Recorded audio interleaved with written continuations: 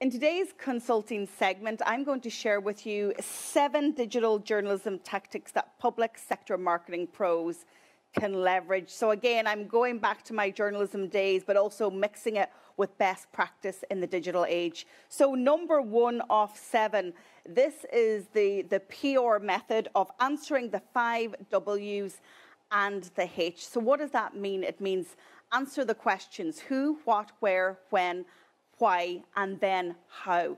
Journalists will always go straight to the story with those questions. So you should be answering those questions when you are actually preparing content for your digital marketing.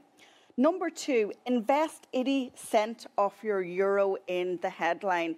Now, this idea comes from Mr. Ogilvy, the godfather of marketing, and he says that when you write a headline, you've spent 80 cents in your euro. So time is well spent investing and considering a headline. There's some great tools out there from a digital point of view on how you can actually get a headline, get a score out of 100, and optimize it so that it gets more clicks. Because if you think about it, if somebody reads the headline, it doesn't really emotionally engage with them, then an actual fact, they may not click through. And you want them to read the substance that is in the body of the article. And another tip here, the headline is the promise, the article is the value, and make sure they align.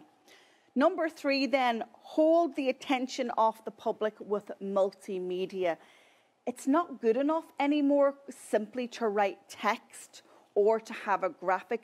People do want to have long-form content, but they also want to engage in video, animation, audiograms, short soundbite clips, graphics, carousels, even live streams. So really think about the multimedia aspect of your content.